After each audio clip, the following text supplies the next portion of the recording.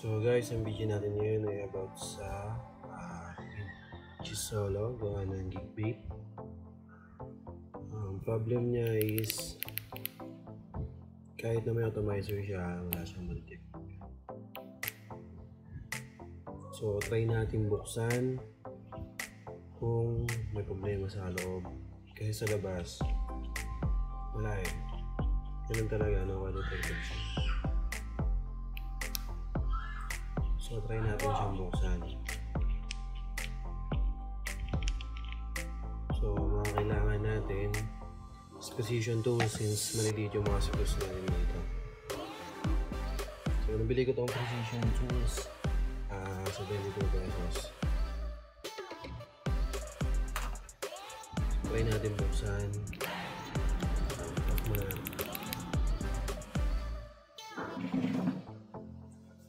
So, bali, una natin gagawin, kailangan natin matanggal yung screen. Yung top screen, nakadikit lang to guys.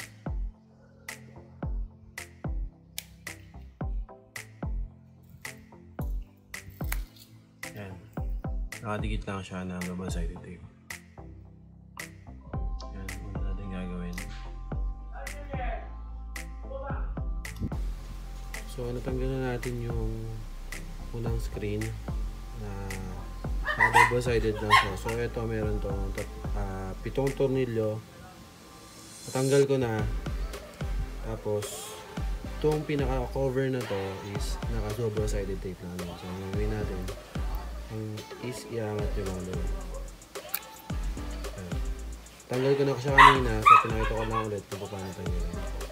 Naka-double-sided lang siya.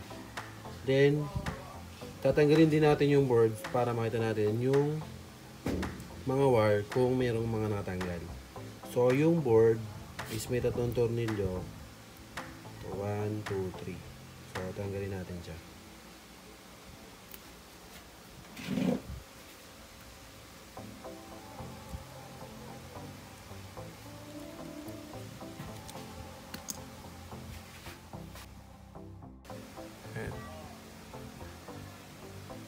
Ayan, natanggal yung wire niya.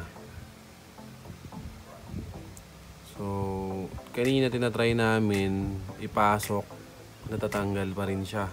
No COIL detected. So, hindi namin alam kung paano ang diskarte. So, gagawin namin, kasi may space siya doon, yung pasukan ng yan, may space siya doon yung pasukan ng wire. So, gagawin namin, try namin hinangan to ng LED para kumapal. So, para pag pinasok mo siya doon, masikip. So guys, yun. Kailangan namin siya. Kung makikita nyo.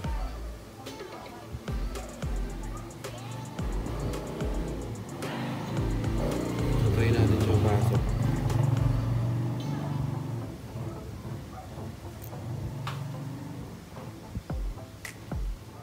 So yun guys, napasok namin. So yung ginawa namin kanina is kinapalan, hininangan para kumapal kasi yung entry nung yung pinapasukan mismo ng wire is makapal. So pag pinasok mo lang siya ng as is maluwag. So yun nga, dinagyan namin ng hinang para kumapal. So para pag pinasok mo siya is sumikip.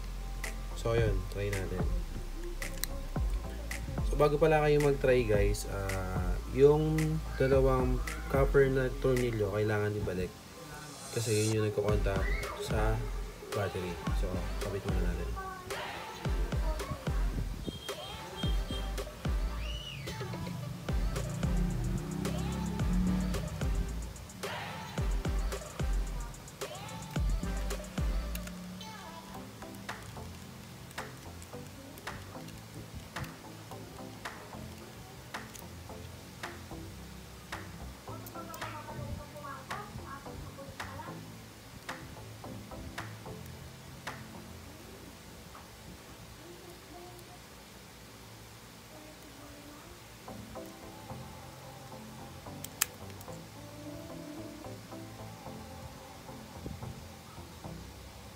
Kaya po magpalagay guys.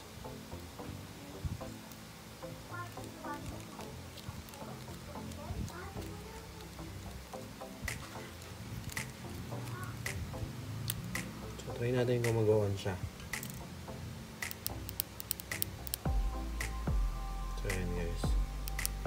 No coil detected pa rin kasi wala tayong atomizer na relay. So try natin. Maglagay ng atomizer.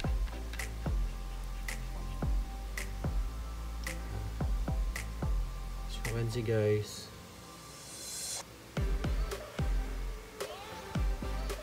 yun. Sa tingin ko, good news to. Kasi lumalabas na meron ng coil na na-detect. So, new. Let's try natin.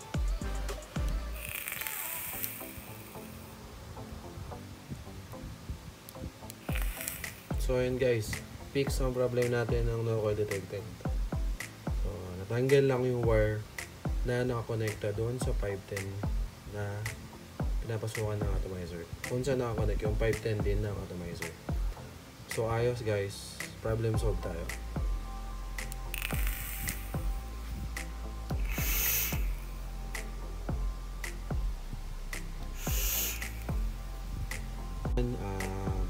Problem solved ulit. Then sinabi ko kanina, no coil detected. So guys, ito na yung AEGIS solo natin na may no coil detected issue. So okay na siya ngayon. Thanks to JB Mar de la Rosa sa gumawa ng vape natin. Thanks sa panonood.